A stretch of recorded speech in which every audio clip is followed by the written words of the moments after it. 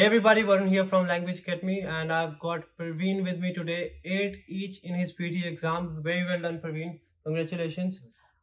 From day one, I knew that you were going to do it, but you were lenient, right? You were not that serious. You used to come to the lab smiling, seeing if you want to study or not.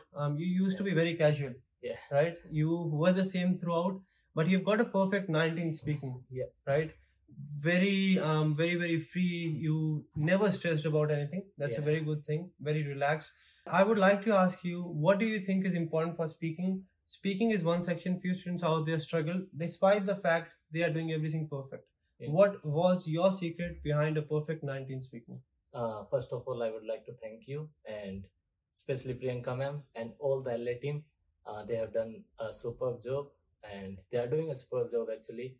And in speaking section, I would like to tell that you just need to follow the templates and the strategies they give. And I just had practiced, a little bit. And as I told that I was not serious.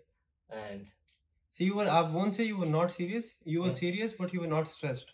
A lot of students, what they do is they come and study here and they're not in that state of mind that they feel relaxed and they're able to concentrate.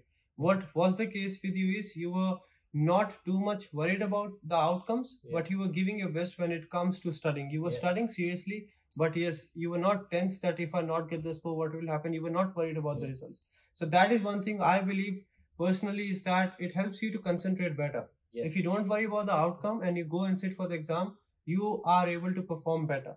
And it's more of your performance test rather than your language test, right? What do you think is important for reading? Reading, you just need to follow the grammars and the strategies. Just say in the fill in the blank section, you just need to follow the grammars and see there's gonna be the plural or the singular or it's gonna be the noun, because you have to see the word before and after. Word before and after the blank, and in the reorder you just need to follow the strategies. That's really easy. So that's not that easy, I guess. But yes, if you follow the strategies, you practice properly, you can get your score like he has got.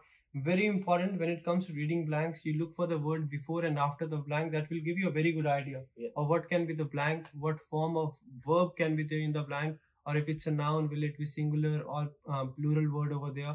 It will give you a good idea. Parveen, listening was one thing, especially summarized spoken text, you were never worried about, right? You never even practiced that much. Why was that?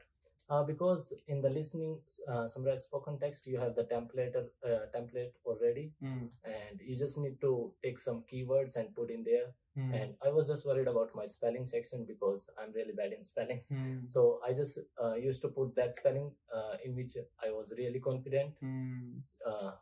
And that's it from summarized spoken text. So when you say that you used to only put in spellings you were confident, what do you mean? What can we take out from it? Just like there are many complicated spellings in which, because spellings matters a lot, and even a small mistake can make a big impact in your score. And so you just need to be worried about, and you just need to care about your spellings. Just put the simple words instead of putting the complex words. So if you're not really sure, it's better not to write it rather than writing the wrong thing. Very important, all of you need to make sure that if you're going for the exam, if there's any word you're not sure about the spellings, do not write the word, because if you write incorrect spellings, you lose points in spellings, you lose points in content as well. But if you don't write the word, you will not lose anything in your spellings, and there are very high chances you don't lose anything in your content part as well. Try to cover as many keywords, but do not write anything you're not sure about, and you're going to get your score.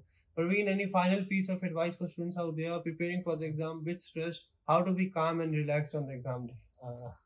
On the exam day, actually, just don't study too much on the exam day because it can make you stress. Whatever you have studied is enough. And on the exam day, what else do you think? When you say don't study too much, what do we need to cover on the exam day? What should we have a look at before going for the exam? Because in my case, I just have looked at the right from dictation, because from the sources you can see there are always the people who has given the exam. They always mention that this one was in their exam. So I always look for the new questions. That's it. That's what I saw in the exam. So basically skim the most important tasks, right? Yeah. So basically on your exam day, don't worry too much about studying each and everything. Cover your answer short questions, your write from dictations, your repeat sentences, and cover your essay keywords and summarize spoken text keywords. That will give you a clear idea of what are the things you need to be worried about, what are the spellings you need to take care of, and what are the important keywords. If you do so, you are going to get your score like he has got, like I have got. You can do it as well.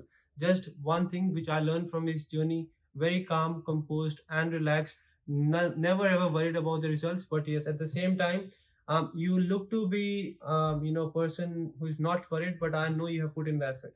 Yeah. Right. Let's be very practical. It's not like you woke up and got the score. Right. Yes. One thing which all of you need to be very, very conscious and careful about. Don't stress too much about the results. If you'll do so, you will hinder your performance. It will hinder your performance. Just go out, give your best, and see where you stand, improve on the same, and get your score as soon as possible. That's it from this video, guys. Varun from Language Academy. Make sure you keep on practicing, stay safe, and make sure you have the proper guidance. Thank you, guys.